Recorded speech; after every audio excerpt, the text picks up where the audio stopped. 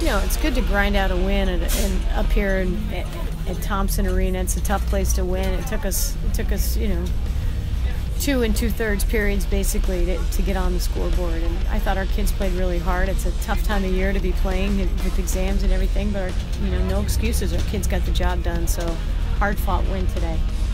I thought she was completely locked in from start to finish. I thought she did a tremendous job. I told her that in the locker room, and it was one of those games where sometimes you don't get a lot of action, but when you do, it's through a ton of traffic. So she was locked in tonight. It was awesome. We just try to just tell the kids keep coming at them, and I don't know that we had the jump we wanted tonight, but we found a way to get it done, and that's the sign of a pretty good hockey team.